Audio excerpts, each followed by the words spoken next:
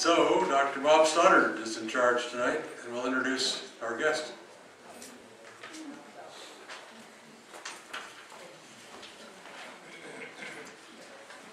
Welcome to the 31st Annual Winter Lecture Series. This series, as you already know, is dealing with national borders and refugees, social and political consequences. In addition to Chuck and myself, there are 8 other people on the steering committee.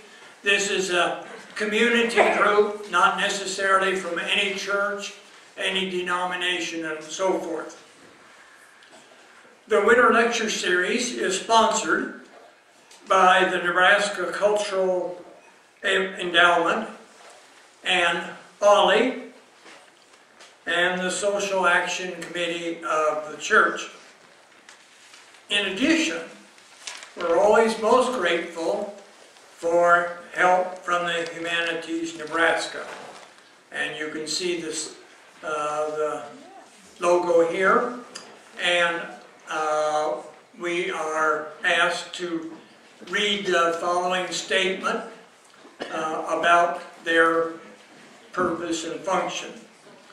This program is brought to you by Humanities Nebraska, a statewide nonprofit organization cultivating an understanding of our history and our culture, with additional funding from the Nebraska Cultural Endowment.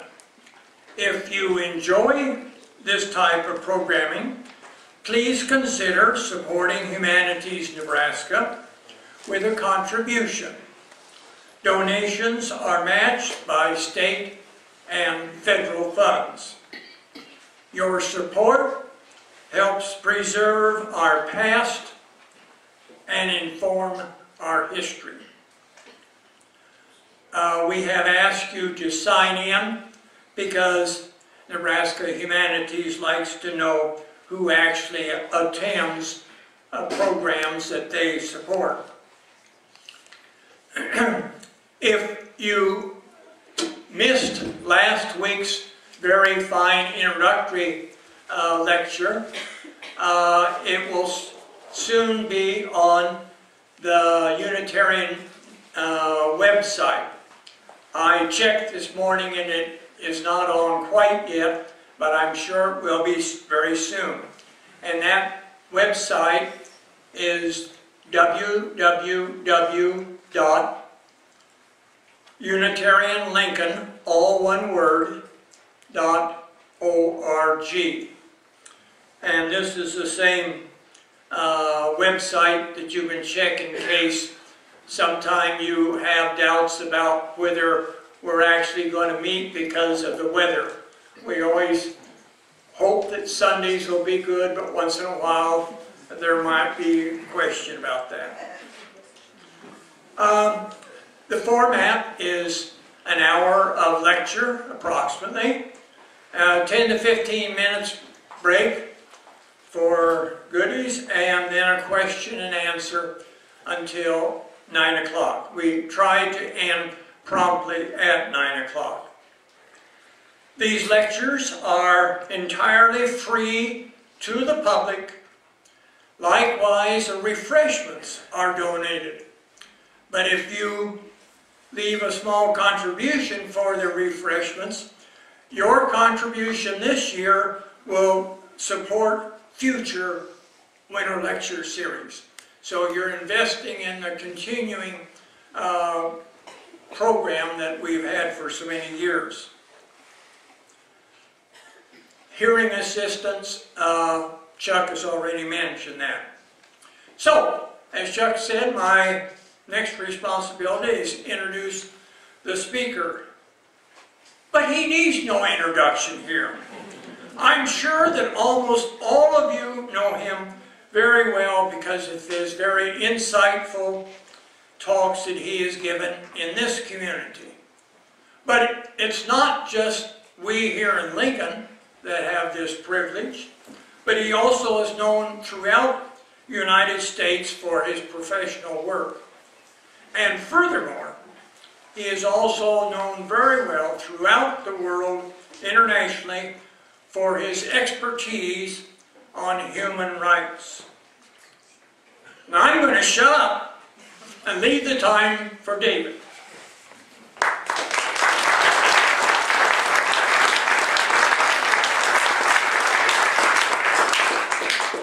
So which microphone is on, or does it make any difference? Can you hear me if I wander around? Okay, so the lapel mic is working.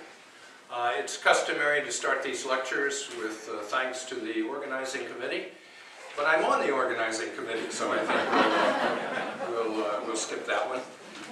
If anything I say piques your interest about the United Nations and refugees, there is a table in the lobby sponsored by the local United Nations Association, United Nations Association Nebraska. Website is unananebraska.org. unananebraska.org. There's some information out there. Since we were plugging different organizations, I thought I'd work that plug in. Okay, well, as advertised, I'll be addressing forced migration, which right away turns out to be more complicated than you would think. There are, if you will, political refugees who are persons with a well-founded fear of persecution, who crossed an international border. These are traditional refugees. There is a refugee treaty from 1951, and so these types of persons are also called conventional refugees, meaning related to the treaty. A convention is a multilateral treaty. So you have political refugees who presumably have been targeted for persecution by public authorities. But then you have people who are not necessarily targeted for persecution. They are not fleeing persecution as such. They are fleeing violence, instability, war. And international law tells us there are two kinds of war: international war and internal war, also known as civil war. So you have people fleeing unrest, violence, instability, war. They are also called refugees. Then, if you will, there are internal refugees, people who are uprooted, people who are displaced, but have not crossed an international border. And in the jargon of international relations, these are IDPs, internally displaced persons. So legally speaking, refugees are different from IDPs. But in fact, you're talking about people who are uprooted from their traditional place of residence, and they don't have a normal, typical relationship with their home government. That's the key. Returnees, okay, some people flee and then they come back, and then the refugee agency supervise them and work with them, make sure they're not targeted again. I will not be talking about what might be called environmental refugees. There are organizations that work with people fleeing drought, fleeing earthquakes, famines, fires, whatever. You can call these environmental refugees if you want. There's a UN office, the Office of the Coordinator of Humanitarian Assistance. There's part of the Red Cross Network, International Federation of Red Cross, Red Crescent Societies. I'm not going to be talking about them. I'm talking about forced migration from, well, the old terminology was man-made events. That's not gender sympathetic, but anyway, talking about forced migration because of human causes. Political refugees, war refugees, internal refugees. All of those. I'm going to be talking about 3 organizations and 3 networks. The world began to get itself organized to deal with refugees after World War I. Before that, nothing much. After World War I, during the League of Nations, the first office that was created under the League of Nations was to deal specifically with Russian refugees. The old Tsarist Russian Empire had collapsed. Soviet Union declared, civil war between the Reds and the Whites, lots of Russians fleeing in the rest of Europe, and international relations being European dominated took notice. You then got the Nansen office under the League of Nations, but the point is not to give you a long history of the evolution of efforts to deal with refugees in an organized way, but to point out that the main UN refugee agency is the logical outcome of what started back in the early days of the League of Nations. So after World War II, starting in World War I, League of Nations, after World War II, you get the UNHCR, the Office of the United Nations High Commissioner for Refugees, or as they say in their logo, the UN Refugee Agency. Created in 1950, tied to the main refugee treaty in 1951. The agency was actually created before the treaty was negotiated and came into effect. But that's not the only refugee agency in the UN. I was asked tonight to talk a lot about the Middle East, which I'm glad to do. There's always something going on in the Middle East. So you have in the UN a second refugee agency, not the UNHCR, but UNRWA, whose title is a mile long. The United Nations Agency for Relief and Works, the Relief and Works Agency for Palestinian Refugees in the Near and Middle East. It's a small agency with a big title. Created in 1949, and dealing only with Palestinian refugees, and still caught in the middle of that problem today.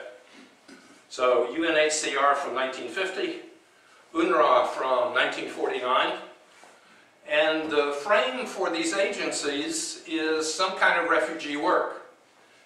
But there's another frame, there's another prism, there's another legal approach which overlaps with the refugee approach, and that's where what is loosely called the International Red Cross comes into play. There's no such organization as the International Red Cross. There's a network made up of different Red Cross and Red Crescent agencies, and the start of the Red Cross was to focus on victims of war. Well, refugees fleeing war are victims of war. Internally displaced persons, because of war, are victims of war. So you have the refugee treaty and the refugee framework, but you have the laws of war and the war framework, and they overlap, but the start of the Red Cross was to focus on victims of war. It was not started by an American, Clara Barton. It was not. It was not started by a Brit, Florence Nightingale. It was not. It was started by a Swiss, Henry Dunant, winner of the first Nobel Peace Prize, and it all started in the period 1859-1863. So that frame, that set of laws, that concern focusing on victims of war goes back even further back than concern with refugees. So the people I'm going to talk about, the persons I'm going to talk about, and the laws that come into play, unfortunately, are complicated and overlapping. But I think we can sort this out in a reasonable way. From the point of view of, actually that should say UNHCR, that's a typo right there. From the point of view of UNHCR with its global responsibilities, one way of getting around all the various technicalities is simply to talk about persons of concern. Political refugees, war refugees, IDPs, persons of concern.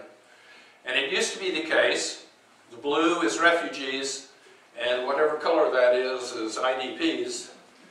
And it used to be that there were more refugees than IDPs. And now there are more IDPs. And actually,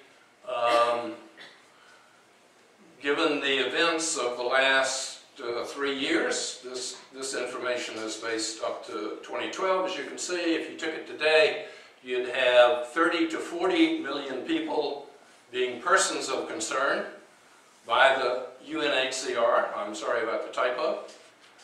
I can't tell you how many times I went through these slides, and right away it's hard to edit your own work. And the main reason for the changing categories is that we now don't have so many international wars, but we have lots of civil wars. We haven't had an international great power war, thankfully, since 1945. But we have civil wars, we have internal wars, the lawyers call it non-international armed conflict, internal wars. And you get a lot of people, as in Syria, who are displaced and uprooted, but are still within the same country. And they are very hard to get to. They are very hard to access. If you want to provide food, clothing, shelter, health care, very hard to operate inside countries in places like Syria. So we have about 30 to 40 million people displaced, uprooted, either refugees of some sort or IDPs. The French you can handle. By the time you leave tonight, you'll be fluent in French. No problem. And again, up to 2012, as of today, at the top would be Syria. Syria and Afghanistan. This is only refugees now, not IDPs. Because Syria now has produced 3 million refugees. 3 million refugees. The countries producing the most refugees are Afghanistan and Syria. About a third of Afghanistan has fled the country. About 40% of Syria has fled the country. Actually 40% if you add in the IDPs. But anyway, large portions of those countries have fled abroad. You can read Iraq, Sudan, Somalia. I'll come back to some of these countries. In this hemisphere you have Colombia, which has a long-running civil war between the government and the FARC. So Colombia is a long-standing problem. Actually, in numbers today, Vietnam and Eritrea have dropped down a little bit. Democratic Republic of Congo, very bad situation. So this information is easily available about which countries produce the most refugees. Now, David Iaquinta last week had a very good point in talking about the American debate over immigration, and his point was the debate doesn't always fit with the facts. Because of ideology, because of whatever, people make various arguments and the facts are otherwise. The West believes it is being flooded with refugees. The refugees are over there somewhere, as in Jordan and Lebanon, tremendously impacted by the Syrian refugee problem. If you look at the number of refugees being hosted relative to the population of the country, it is not the West that is bearing refugee burdens. It is the poorer countries of the global South. So you have Jordan and Lebanon, Lebanon very small of course, greatly impacted by Syrian refugees. Chad, very small, very poor, right next to Darfur.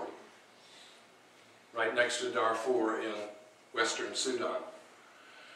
Congo both produces refugees and hosts refugees. I'll come back to that. That's not unusual, actually. It sounds bizarre that the same country has people fleeing and other people at the same time coming in. It happens all the time. And you can go on down. Montenegro is the only European country on the list, and that's because it's next to Kosovo, it's next to Bosnia, so it gets a lot of refugees from the Western Balkans. But most refugees are dealt with in the lesser developed countries of the global South, not in the rich West. Particularly if you relate it to the population figures. Countries with the most displacement. Syria, that figure is now 7 million. In Syria. Nigeria, Boko Haram, greatly disrupted northeast Nigeria, Congo, Sudan, Darfur, and now also in the south.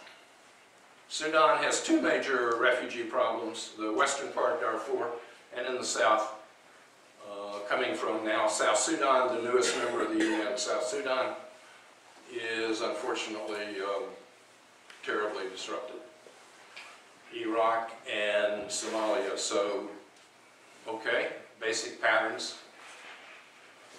Now we go, and this is the correct acronym, UNHCR, the Refugee Agency, Global Responsibilities.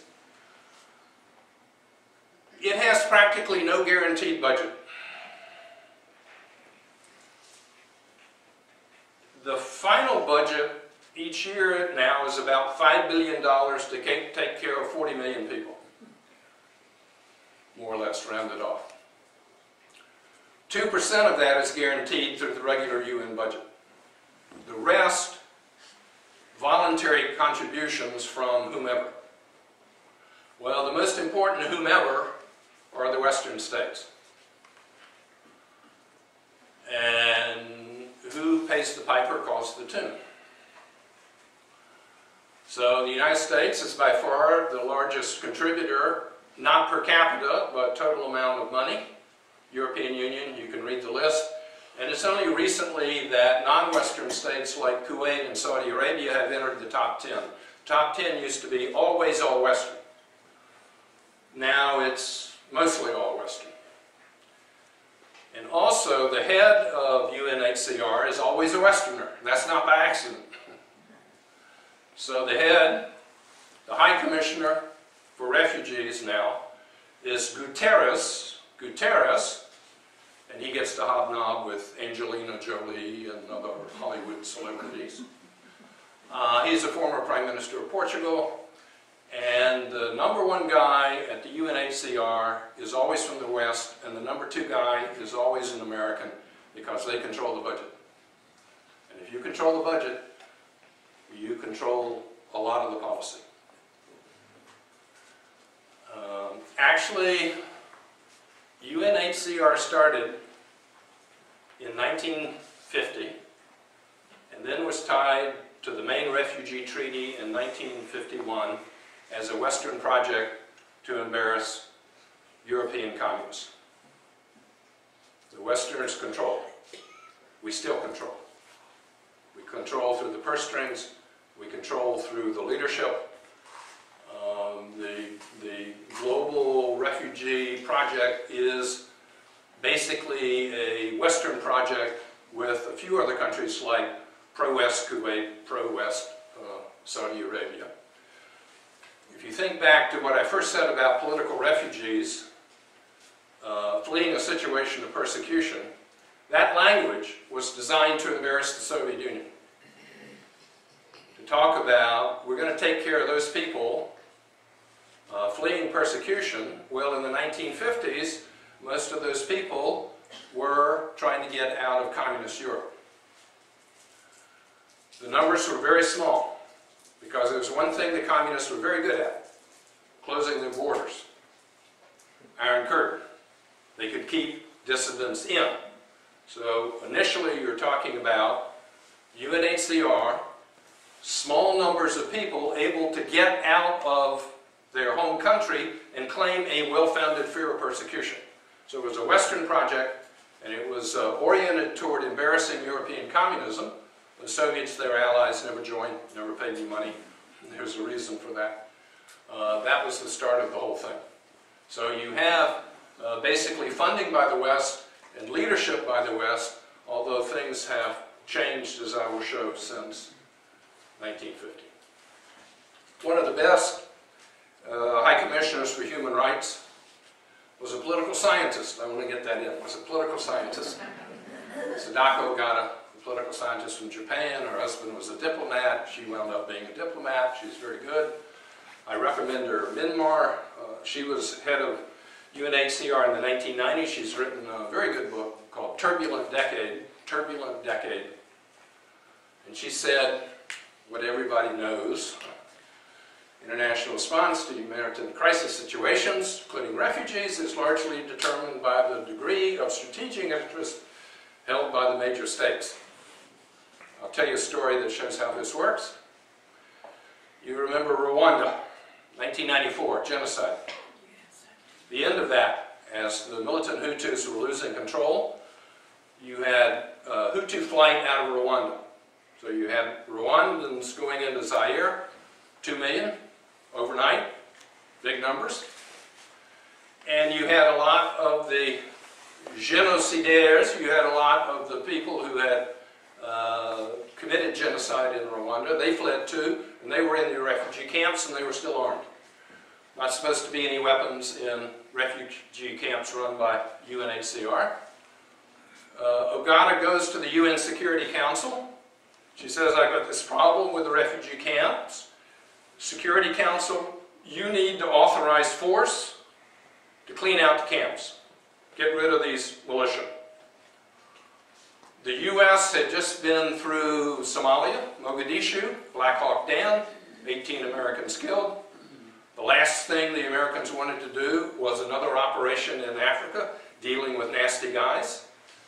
Other Western European states didn't want to get involved in cleaning out these refugee camps, and the Security Council did not authorize use of force to clean out the camps. Western states control what happens, and then what Ogata does, because she is technically independent, Guterres is technically independent, Ogata goes to Zaire, not the most reliable state in Africa then, or now as Democratic Congo, and she manages to put together some small military units to go in and clean out the camps, because the UN Security Council won't do it. Because the Western states don't want to take on more nasty operations, because they've just seen nasty operations in Somalia.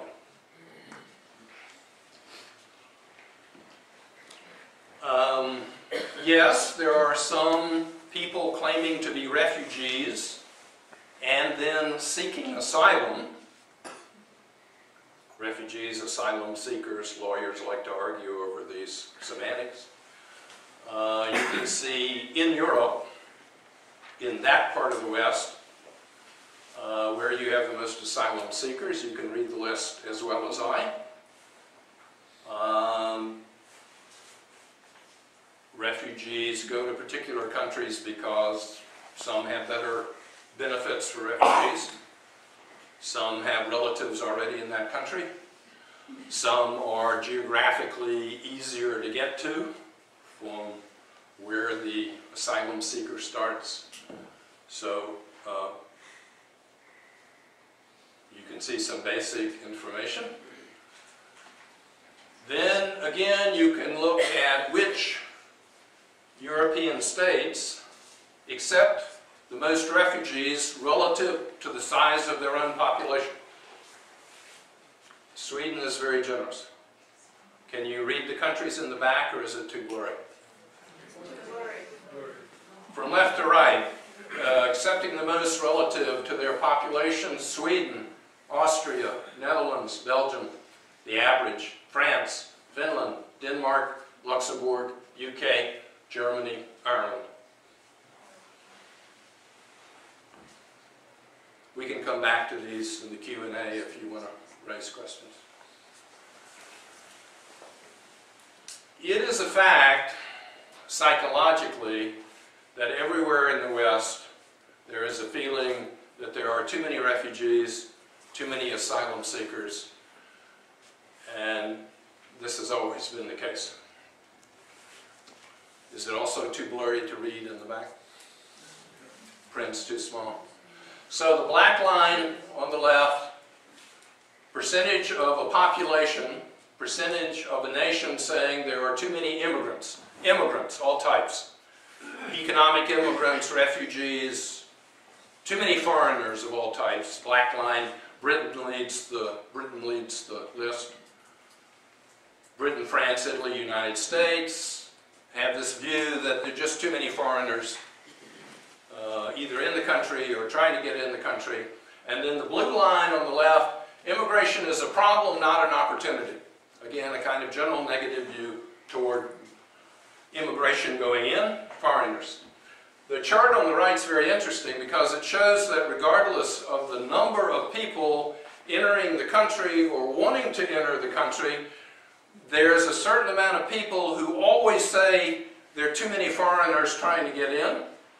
Even in the distant past, when there were more people leaving than coming in.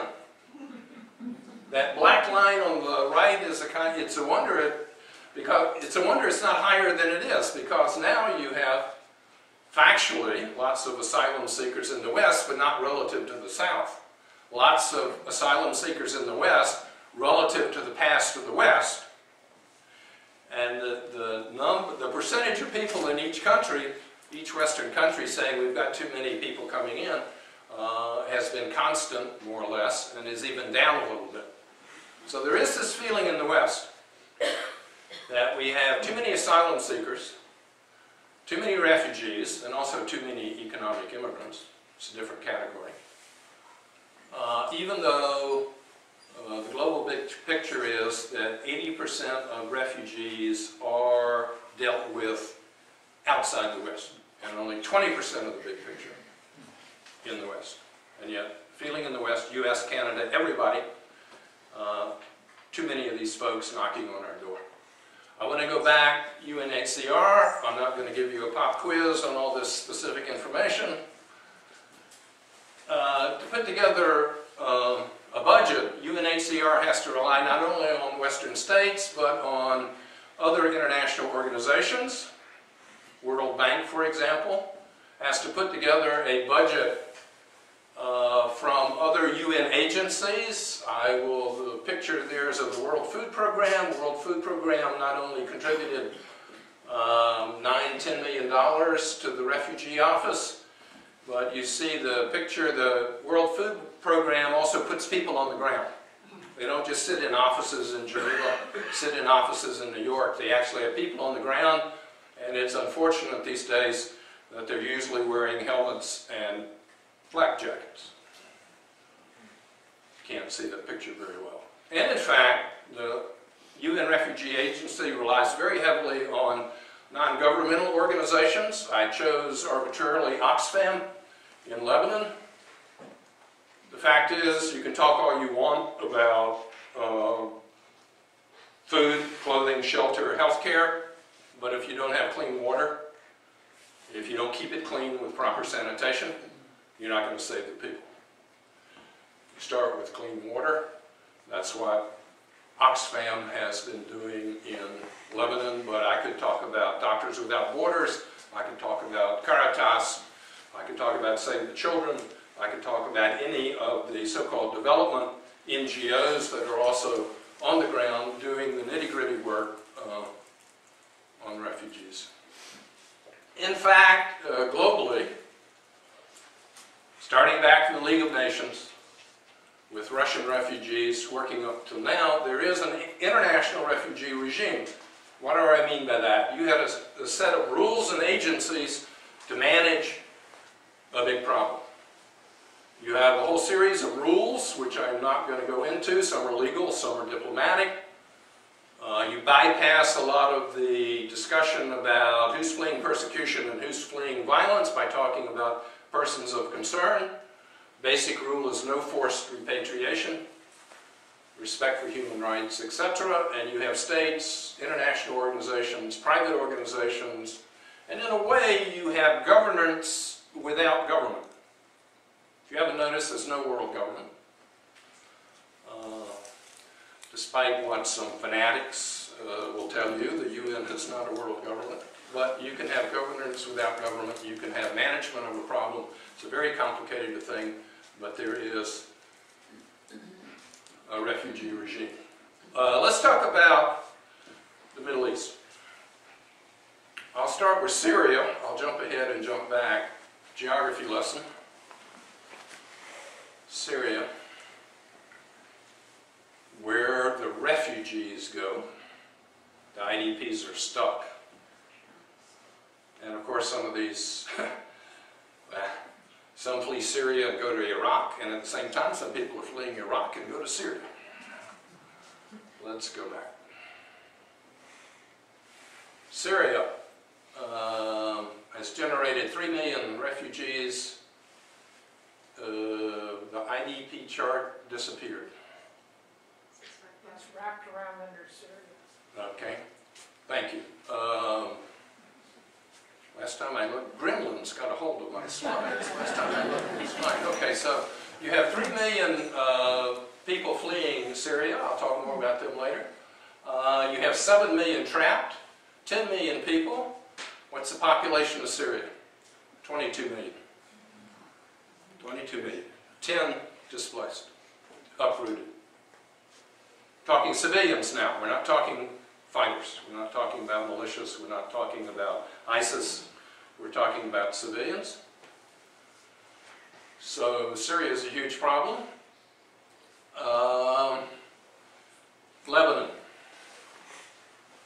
Lebanon hasn't generated so many refugees outward. You got 1.1 million refugees in Lebanon, mainly Syrians and Palestinians. Syrians and Palestinians.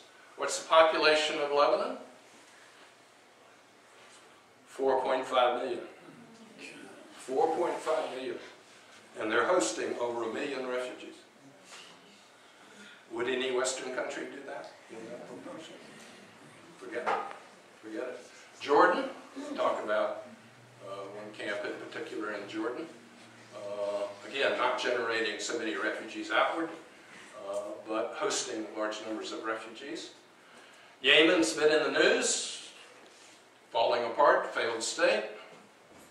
You have the Shia in the north, more or less taking over the government, but this is not making the Sunnis in the south very happy. Yemen, by the way, used to be 2 separate countries. It's never worked well put together. So the big problem is both, as bad as Yemen is, it is hosting almost 250,000 refugees. Where are they coming from in Yemen? Where are they coming from? Somalia. Coming across the water from Somalia. I've got a chart on that later. And so on. And Iraq, the big problem in Iraq is now internally displaced. Almost 2 million Iraqis still uprooted by us, by various factions in Iraq, by ISIS now, which controls parts of northern Syria and also northwestern Iraq. So lots of IDPs in Iraq, big problems. And so we've already seen this slide briefly. There needs to be another red line from Syria going past Cyprus over to Greece, Italy, Spain. I'll come back to that. That's a big problem. We can come back to these. One refugee camp in Jordan, as of last week, 83,000 people. It's a Atari refugee camp. That's bigger than Grand Island. Grand Island is 50,000, 51,000, 52,000. How would you like to be in charge of this refugee camp for UNHCR? The host state is responsible for macro security. Jordan is responsible for macro security. The UNHCR is officially responsible for everything else. But it partners with the World Food Program, it partners with Oxfam, it partners water, food, clothing, shelter, protection of women and girls, local policing. That's all up to the UNHCR in partnership fundamentally with Jordan. And you have these camps in various places. Winter's very bad this year in the Middle East, especially in Lebanon, which is quite mountainous. So you have temporary housing, no indoor toilets, no indoor showers, no basic heating, maybe kerosene burners or whatever. So you have the reality. If you go back to Syria, In the north, if you're trapped in the north, if you can get out into the north, you're going to go to Turkey. And, oops, that's an expression. Been a lot of fighting over Kobani between ISIS and mainly the Iraqi Kurds, but other Kurds, the Kurdish Peshmerga, have recently, as of last week, driven ISIS out of Kobani. Kobani was a Syrian town or city of some 40,000 people, which swelled to 400,000 because of IDPs, and is now basically rubble. You can see the top left. Kobani is basically rubble. People flee as they always do, mainly women and children and old men like me. And then they flee into Turkey, and the local camp may be operated by the Red Crescent, Turkish Red Crescent, or International Red Cross Red Crescent, or the camp may be operated by the UN. And the Turkish camps are pretty good as they go, but still, you might have housing in tents, you might have housing in the type of units that were used in this country after Katrina.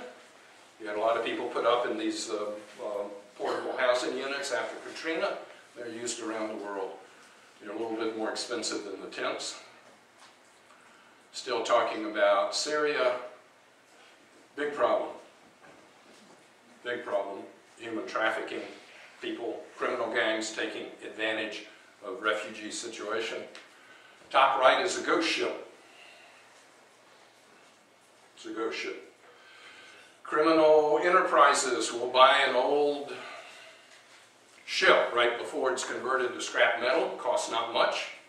Then they'll sell places in it to refugees. They will basically program the ship for Italy. They will lock the captain's deck, they will lock the engine room, and they will abandon the ship. No crew. Ghost ship. Full of refugees.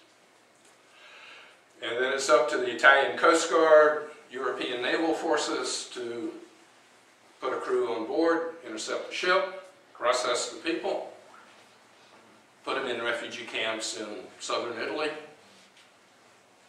Spain, Greece, Malta. They don't go to Cyprus so much, I don't know why. They do go to Malta. This year from Syria, 230,000 refugees tried to reach southern Europe by ship. This does not make the Italians happy.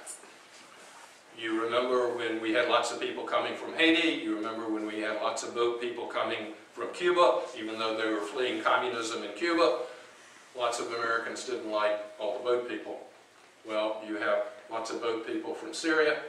Also from Libya, the same sort of black market enterprise goes on from Libya, short trip. Actually, if you go on the internet tonight, you can see that the Italians have intercepted a whole series of boats transporting Libyans. Of course, we have this in Central America. We call them coyotes.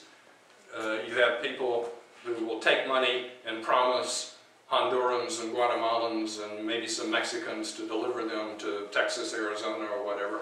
And frequently the coyotes will abandon the refugees, asylum seekers. Well, the same thing goes on. Big time in the Mediterranean from Syria, Libya. Quickly switching from UNHCR to UNRWA. In a way, the story is the same. It's a kind of a Western enterprise. UNRWA was created in 1949 after the creation of the State of Israel. You had, as you know, military struggle over British Western Palestine. I don't have time to go into all of this history, but basically you have a civil war for British Western Palestine between the Zionist movement and various Arab parties. You had, from the fighting in 47, 48, 49, about 700,000, 750,000 Palestinian refugees, which now number 5 million. natural increase. So UNRWA was created. I think the West felt guilty a bit for what had happened, and anyway, you had some real humanitarian problems there. You have a budget of $2 billion. The Director General is Swiss, Pierre Kranbuhl. I know him reasonably well. He used to be at the International Committee of the Red Cross. I don't know why he moved to UNRWA. My guess is it's similar to what Warren Buffett said when he was asked why he bought a certain airline. He said temporary insanity.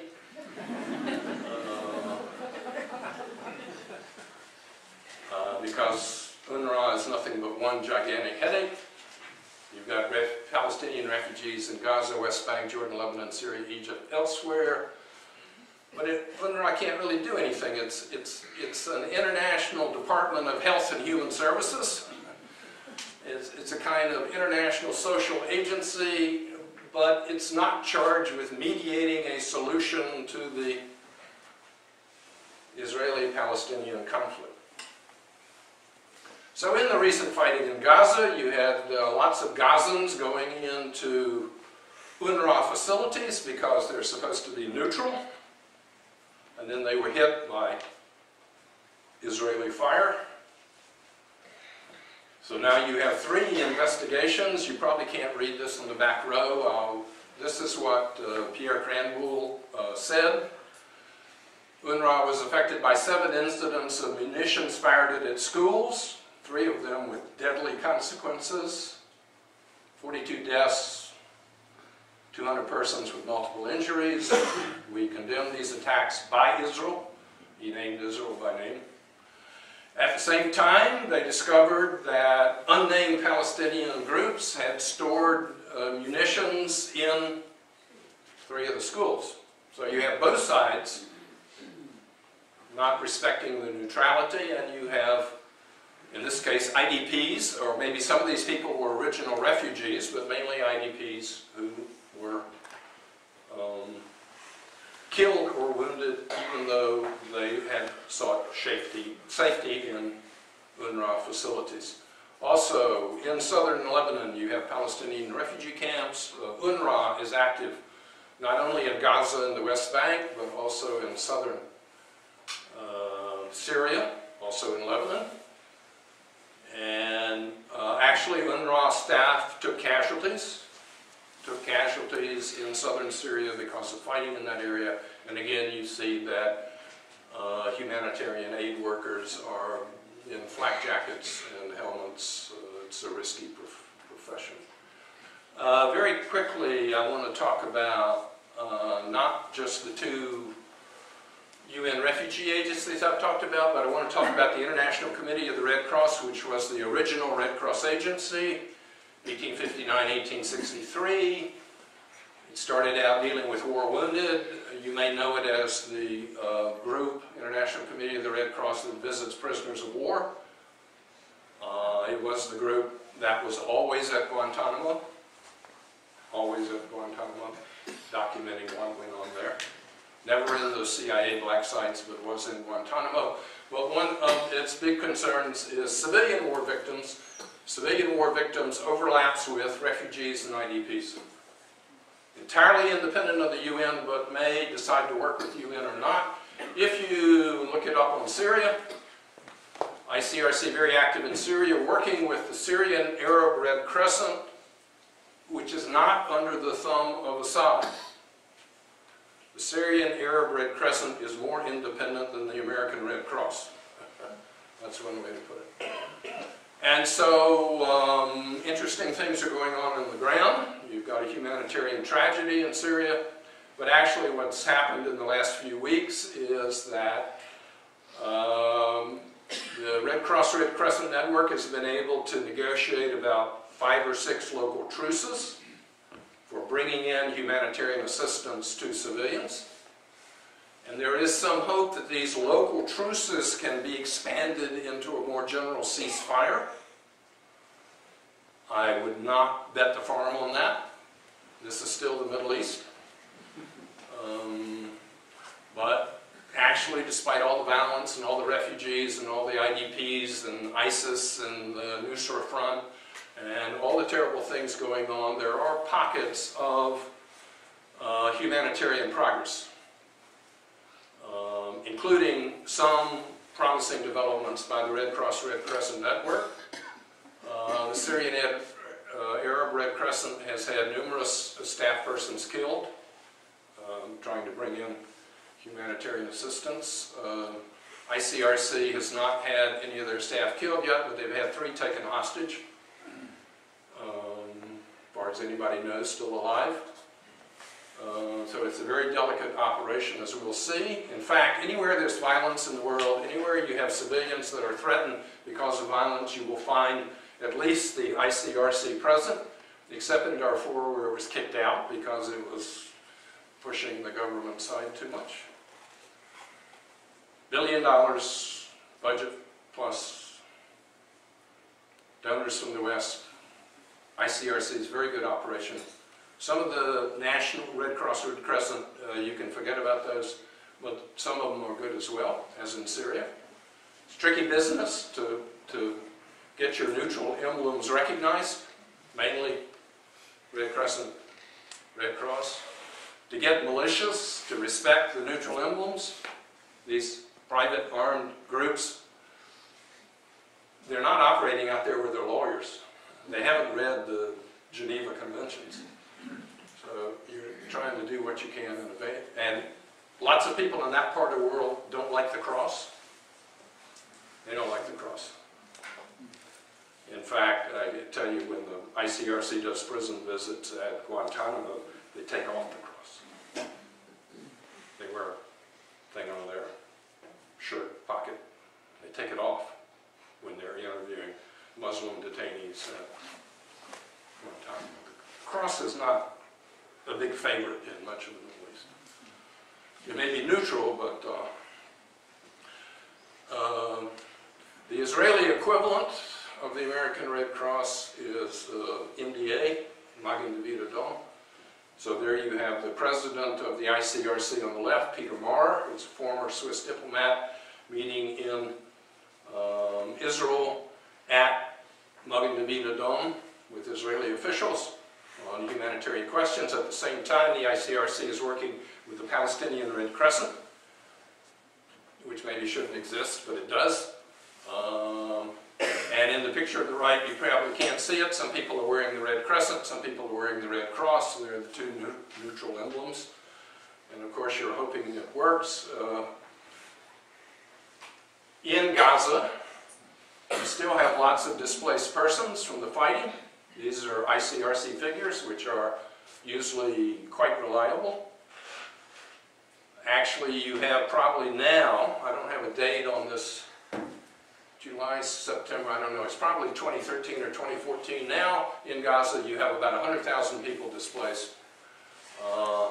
And there have been pledges from the West to put in money for housing, but it's not working, it's not moving. You've still got big problems in Gaza with regard to displaced persons and lack of housing. And according to the ICRC figures, of those killed and wounded, over a quarter were women and children. Perfect timing. I actually got some other slides we can come back to if you want to talk about Africa, if you want to talk about Somalia, if you want to talk about South Sudan. Those are big, huge problems. I was asked to focus on the Middle East. Just to review some basic points. Forced migration of various types, refugees and IDPs, 30 to 40 million persons in the world. Big effort at taking care of these people now compared with the League of Nations era. I mean, it's all very depressing, but if you take a historical view, it's better than it was in terms of trying to do something for these 30 to 40 million people. But UNHCR and UNRWA and International Committee of the Red Cross are all boxed in. They focus on humanitarian need. They focus on humanitarian help. The solution to the problem of Syrian refugees and IDPs is to stop the fighting and have some agreement in Syria. The solution to the Palestinian refugee problem is some negotiated solution on a whole series of issues, one of which is the refugee question. You have borders, you have status of Jerusalem, you have security zones, but you also have these 5 million Palestinian refugees, and what's going to happen to them? Well, if this happens, it's going to happen because of negotiations among governments with some mediation from the UN Secretary General or his representatives. It's not the mandate of UNHCR. It's not the mandate of UNRWA. It's not the mandate of the Red Cross, Red Crescent Network to come up with these fundamental problems. Either basically you repatriate refugees because the situation back home has changed, or you resettle them somewhere else. And that's up to the public authorities, that's up mainly to governments. The humanitarian agencies are left dealing with the humanitarian issues, but the solutions to these refugee problems and IDP problems, the solutions are political. They have to do with governmental decisions about borders and security and who's going to govern and those kinds of questions. And I look forward to your questions after the break.